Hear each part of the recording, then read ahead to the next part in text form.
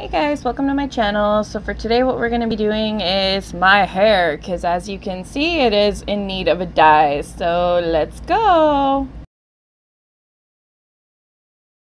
So here's my disclaimer if you want to pause and read it quickly, and we are going to get started.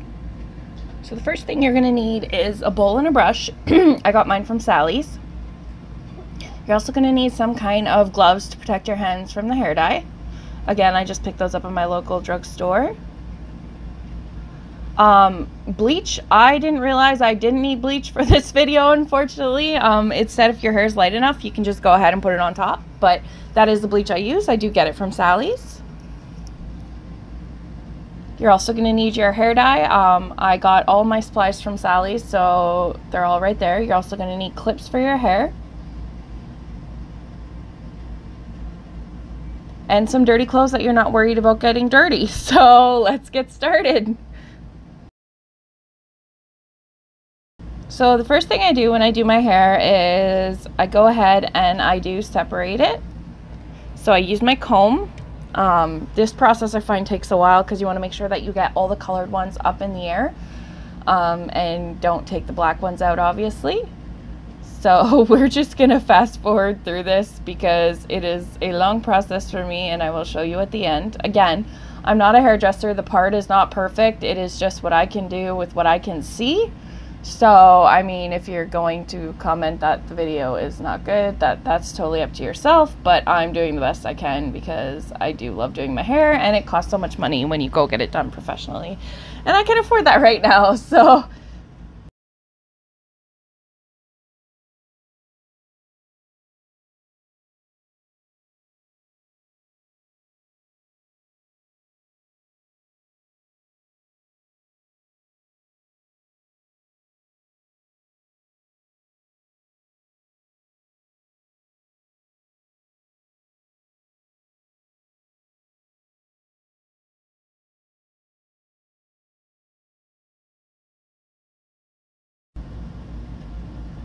So I'm going to go ahead and we are going to grab a clip here so we can put our hair up and get it out of our face.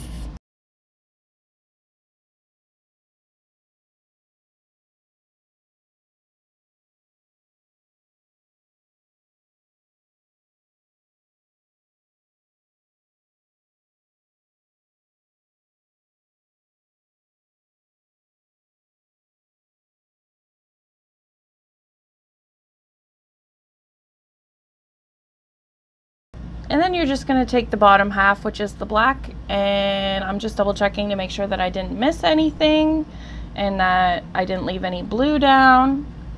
And then I'm just going to take that and I'm going to go ahead and clip that one back as well with another clip. If I can open it. There we go. Alright, so we're going to clip that back as well, and then we are going to get started on the dye process. So I go ahead and I part my hair in the middle because you want to get your roots for sure, and like I said, we still have the black pinned down underneath, so it makes it easier that way for you to just go ahead and do the blue, which is on top. I cannot believe how bad my roots are at the moment. I'm actually quite embarrassed. So put your gloves on to protect your hands.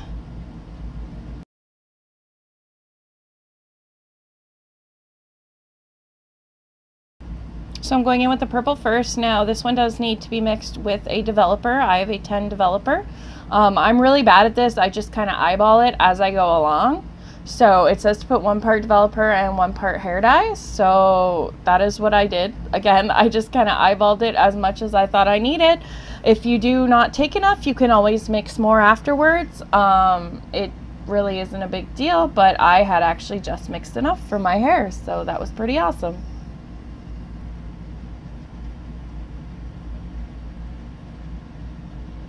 So I always start off with my roots when I do my hair because that's how it's always told me to do it in the box dye. So you want to go ahead and make sure that you get it on your roots as much as possible, because those are the ones that are going to need it the most if you're going to be having your hair down.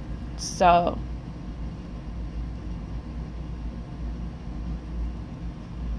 and then I go ahead and I do the front. So pretty much same thing as box dye instructions is how I do my hair.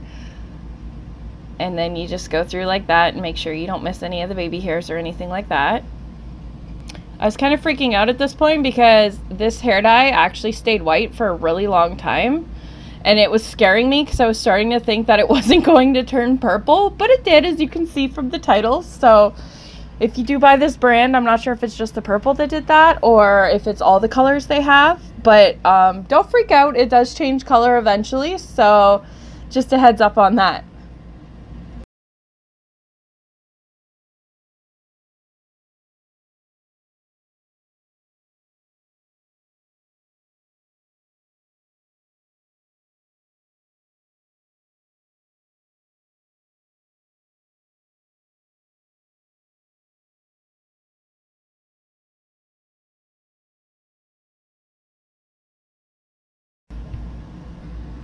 Once all your roots are done, you're just want to go ahead and smoosh and start working it in towards the top.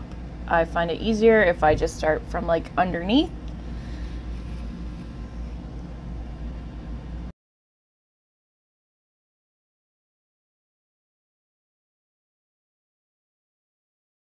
I go ahead and I try to separate it the best I can from where I had done my roots at the top.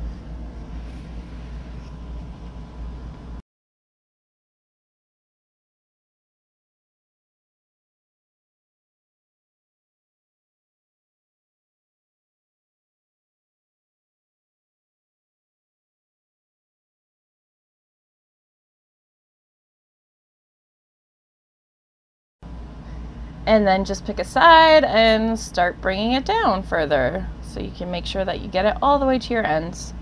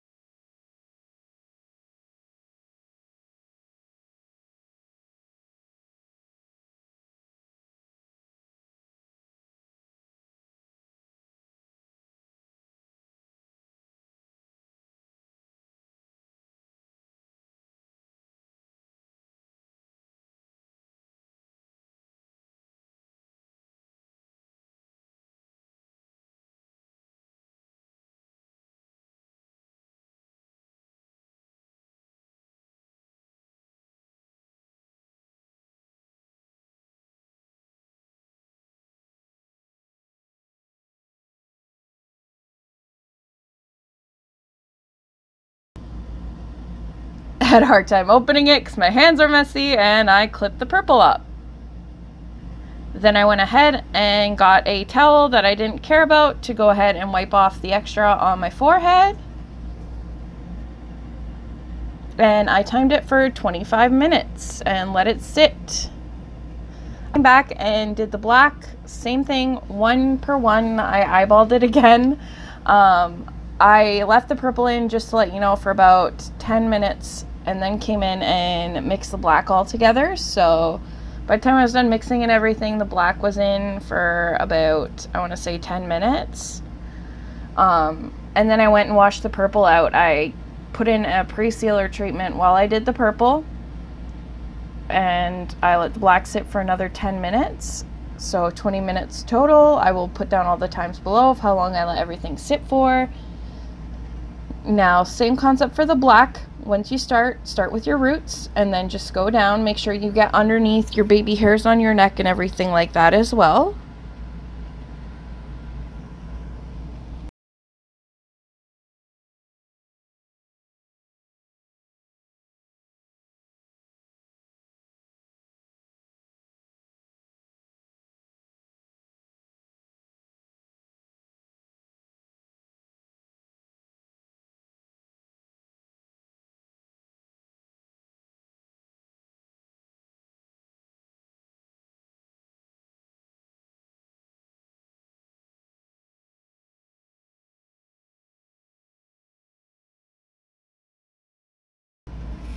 And again, just like with the purple, make sure you get it all the way down to the ends of your hair so that you have an even color distribution.